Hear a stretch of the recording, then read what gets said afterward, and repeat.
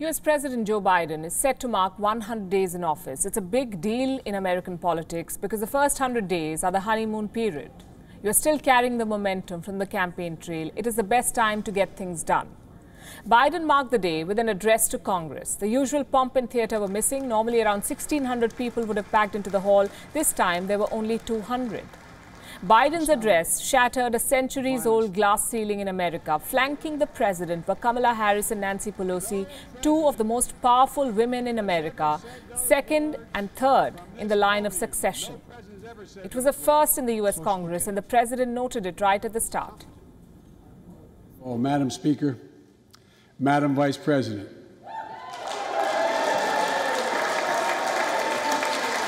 no president has ever said those words from this podium. No president has ever said those words, and it's about time. Well, beyond the symbolism, what was the substance of Biden's speech? It can be best described as ambitious. He said America was on the move again, ready for takeoff.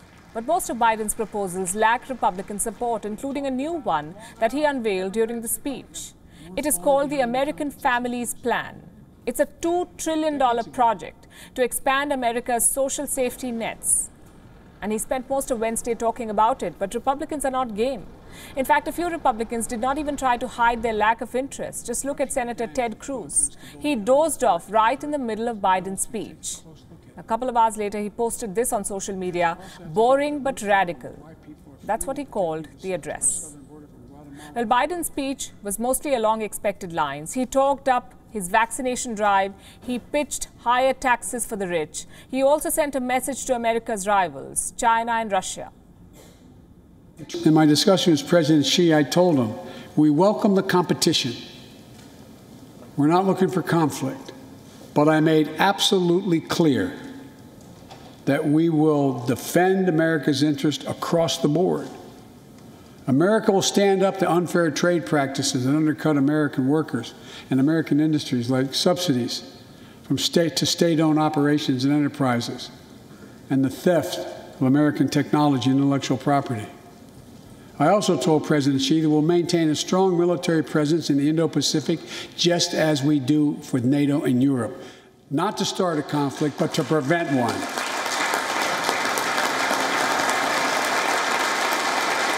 With regard to Russia, I know it concerns some of you, but I made very clear to Putin that we're not going to seek escalation, but their actions will have consequences. They turn out to be true, and they turned out to be true. But Biden's biggest challenge is at home: systemic racism and gun violence.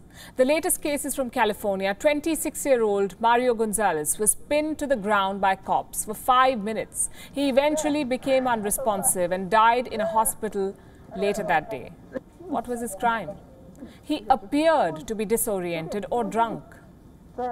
White supremacy continues to dominate American thinking. We see it when cops shoot black Americans or when Asian Americans are targeted. Some prosecutors, in fact, want the International Criminal Court to step in. They say these police killings are crimes against humanity. So what does President Biden propose to do about it? He's backing a police reform bill named after George Floyd. It has already cleared the House, but the Senate battle promises to be tough. So Biden used his address to pitch bipartisanship and unity. My fellow Americans, we have to come together to rebuild trust between law enforcement and the people they serve, to root out systemic racism in our criminal justice system, and to enact police reform in George Floyd's name that passed the House already. I know Republicans have their own ideas and are engaged in very productive discussions with Democrats in the Senate. We need to work together to find a consensus. But let's get it done next month, by the first anniversary of George Floyd's death. The other issue is guns. Biden has called America's record on gun violence an embarrassment.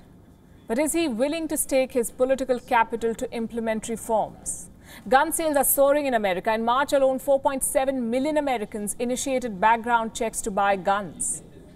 While campaigning, Biden made 3 promises on gun control: background checks, ban on assault weapons, and ending online sale of guns. None of these have been achieved. So it's time for Joe Biden to look inward. The Wuhan virus pandemic is under control in the U.S., but the epidemic of racism and gun violence is festering. Unfortunately, there are no vaccine targets to meet here. Joe Biden will need all his political experience to navigate this crisis. It's not something that can be done in a presidential term or even 2. Beating racism in America will be a generational battle. And the way things are going, there's no guarantee of success. WION is now available in your country. Download the app now and get all the news on the move.